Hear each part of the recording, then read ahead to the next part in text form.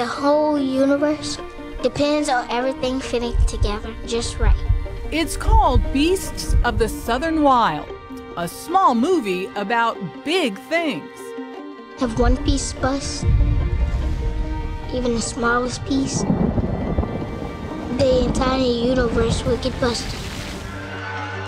That is on many critics' shortlist for Best Movie of the Year.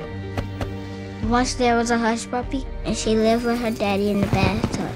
Its star is a small person with enormous talent. 6-year-old Quevenzhane Wallis, who plays Hush Puppy, a fiercely independent little girl who lives in the Louisiana bayou with her father. Yeah, you the man! Who the man? I'm the man! Yeah, you the man! Who the man? Yeah, you the man! Quevenzhane Wallis is 9 now. Quevenzhane.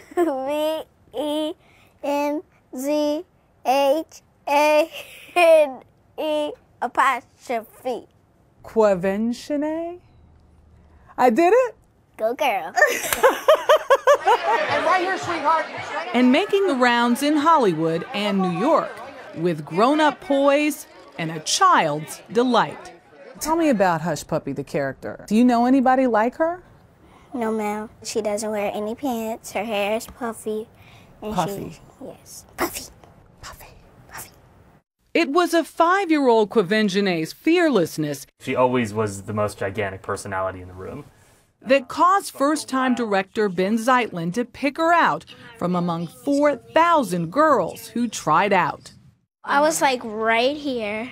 Okay. They were sitting right back there, and they asked me questions. Yeah, I want you to take your medicine. Why do you want During her audition in the public library of her hometown, Why do you care if I take medicine? Because I don't want you to die. Ben Zeitlin asked her to throw a stuffed animal at the producer she was running lines with. He asked me why I never threw it, and I told him that's not right. She said it's not right to throw things at people you don't know. She was being defiant, but she was being defiant on the grounds of sweetness and on the grounds of right and wrong, and that's who Hush Puppy is. If the water gets real high, we're gonna float to the roof, we're gonna bust through the ceiling, and we're gonna ride away, okay? Dwight Henry plays Hush Puppy's father, Wink. He knows he's about to die and is trying to teach his tiny daughter to survive on her own. Never take these off. I'm your daddy, and you're gonna do what I tell you to do. Because it's my job to keep you from dying, okay? The LA Film Critics named him Best Supporting Actor of the Year. But his first love is his bakery in New Orleans. Never expected the movie business would walk through your door. Never expected. This was something that just happened. And they used to come over and get breakfast and things in the morning, and we used to talk. They convinced him to try out, and they liked him. But he had to win Quevenzhane over first. I just thought back of some of the things that I do with my daughter. I packed all types of pastry. I walked up to her. I had this big old huge smile on my face, and I handed them to her and told her who I was. She looked in them boxes, them big beautiful eyes opened up, and she smiled, and I knew I had the part. I knew I had. Early on, Ben Zeitlin knew he had a dream team.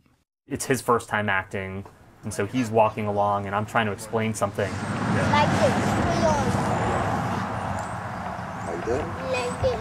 Like your little statue.